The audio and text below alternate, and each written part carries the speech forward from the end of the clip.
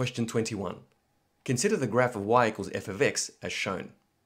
Sketch the graph of y equals 4 f of 2x, showing the x-intercepts and the coordinates of the turning points.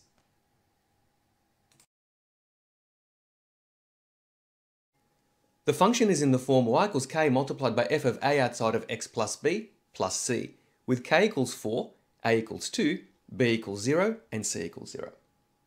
Next, we follow DRT, which means we consider the dilations first, then the reflections, and then the translations for horizontal transformations and then for vertical transformations. Given that b equals 0 and c equals 0, there's no translations. And given that k and a are both positive, there's no reflections either.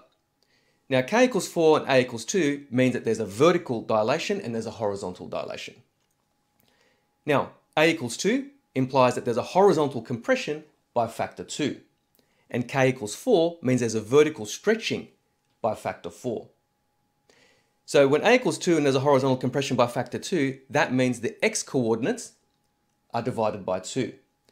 K equals 4 means that the y coordinate, or any of the y coordinates on the curve, are multiplied by 4. Putting all that together, the sketch of the transformed curve may look something like this. The origin has not been transformed at all, since dilating the origin just results in the origin itself. Horizontally dilating the stationary point, so that's 4, negative 8. The 4 is divided by 2, but the negative 8 is multiplied by 4. And we end up with this point here. And the x-intercept of 6, its y-coordinate is 0, so there's no vertical dilation there, obviously. But the x-coordinate, or the x-intercept, is divided by 2. So we end up with an x-intercept of 3 in the transformed curve.